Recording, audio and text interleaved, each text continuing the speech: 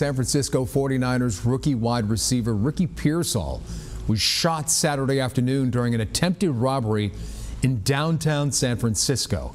In a statement, San Francisco police said that officers responded to a report of a shooting about a block from Union Square a little after 3:30 p.m. That spot is popular with tourists. There they found two men with injuries, one of whom was Pearsall. Both were taken to a hospital.